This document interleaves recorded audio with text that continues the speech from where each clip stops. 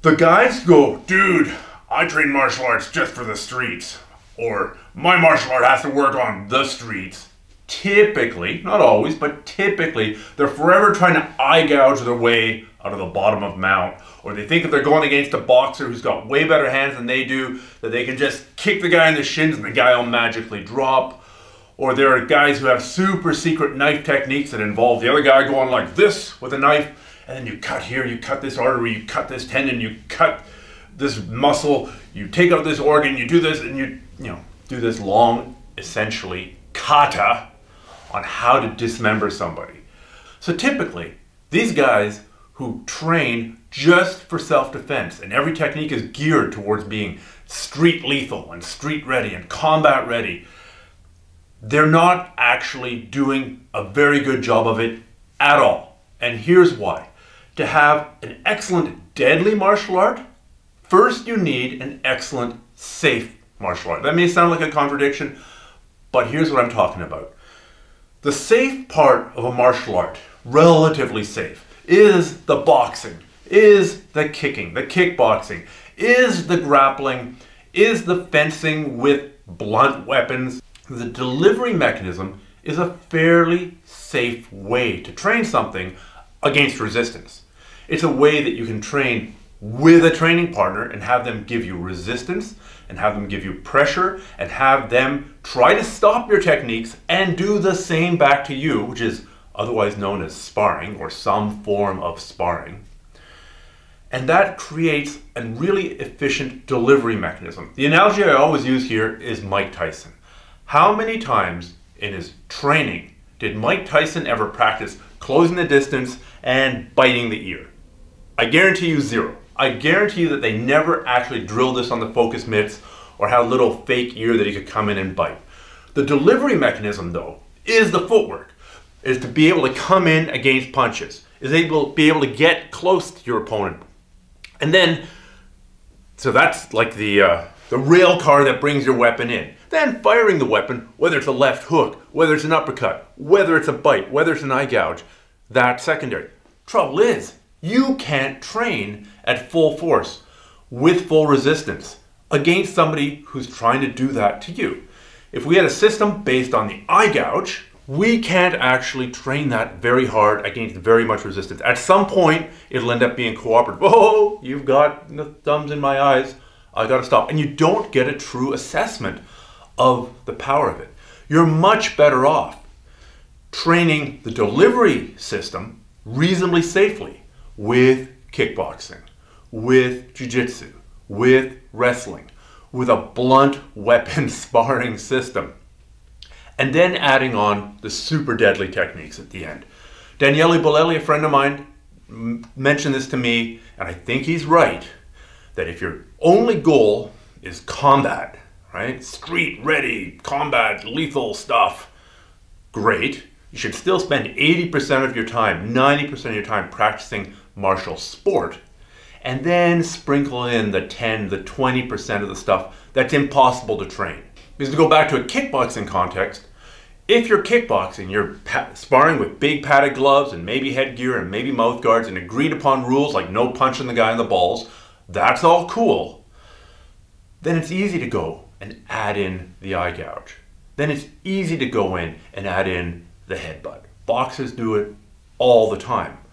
Now, it's true that if you only do martial sport, if that's the only thing that you do, and you go deep down into the kickboxing well, that you might develop myopia for, quote, the deadlier techniques. The extreme example of this would be getting in a fight, bringing your fists up, and then wanting to tap gloves, ready to go. That would obviously be bad. Or it's been caricatured, a judo guy comes up and he bows, and as he bows, the other guy kicks him in the face. I think it was in a James Bond movie years and years ago.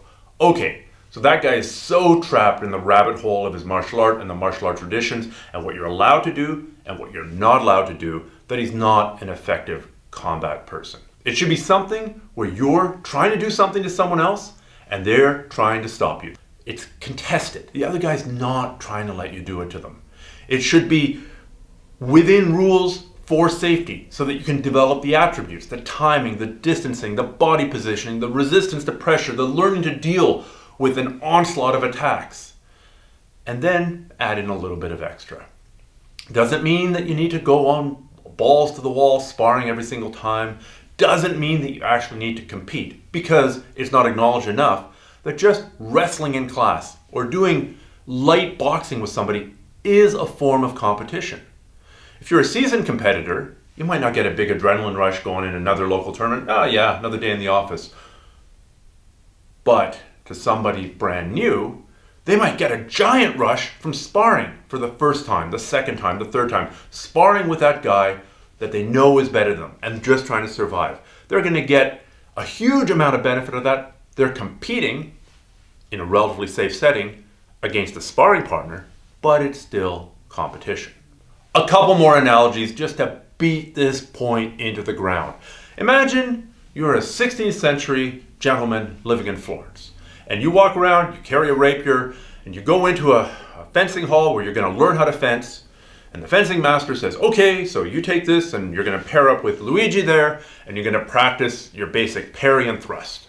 Pretty normal. And you go, well, no, Monsieur le Maître. I only train for the streets, therefore I will use my sharp sword to do this drilling with a partner. You think anybody would actually train with you? Hell no! You screw up one time, that épée is going, or that rapier is going right through your training partner. Of course you're going to train with a blunt sword. Boxing is essentially learning to fence with a blunted rapier, with a blunted épée, with a blunted foil. You've got your jab, you've got your cross, you've got your hook. You get really good at those. Then, later, if you really need to, you add in the eye gouge, the throat grab, the ear slap, the whatever the magic technique of your martial art is. Or you just hit them with the right fist, which has been developed and knocks the guy out, because that's actually a proven technique, but that's a whole nother rant. Another example would be somebody who's like a musician, guitarist, and he only wants to perform in concerts. So he doesn't jam. He doesn't jam with the guys in the band. He's like, no. I want to do concerts. I only train for concerts. Therefore, I can only do concerts. Come on. You are going to train with the band hours and hours and hours. 100 times more training than actually performing in concerts. Building that base is crazy important.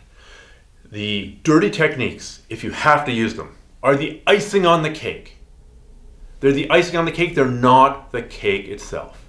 The cake itself is the reasonably safe martial art that you've been training, the boxing, the kickboxing, the clinching, the wrestling, the groundwork, the fighting, the sparring with sticks, the fighting, the sparring with blunted épées, and keeping an eye out. If your focus is street self-defense, keeping an eye out for the dirty techniques. A world-class fencer probably would have done all right in Florence if he had learned a couple of techniques. Oh, well, super dirty technique number one, you take a bunch of coins out of your pocket, you throw it in the guy's eyes, and then you stab him. Great. We don't have to practice that 100,000 times. We have to be aware of it, maybe practice it a couple of times, and we're good. Dirty technique number two, you take your cloak and you whirl it around the guy's épée, and then you stab him. Great. That's a valid technique. That might need to be drilled a few times. I'm 100% down with that.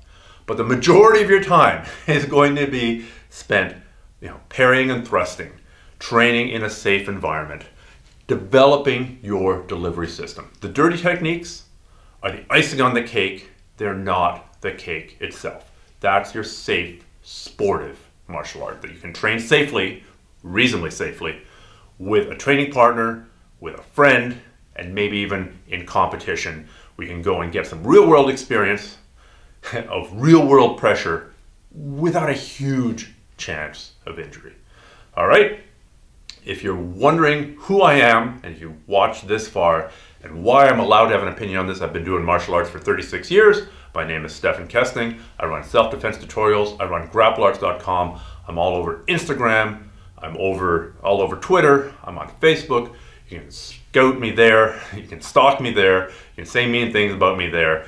And you can find out about my credentials and the martial arts that I've trained in and the type of training that I've been involved in those venues. Also, if you're a grappler, go check out the Grapple Arts BJJ Master app. The Grapple Arts BJJ Master app has more than 457 minutes of free techniques. The app is free to download for Android, for iOS. Go grab it, search for it in the Google Play Store, search for it in the iTunes Store.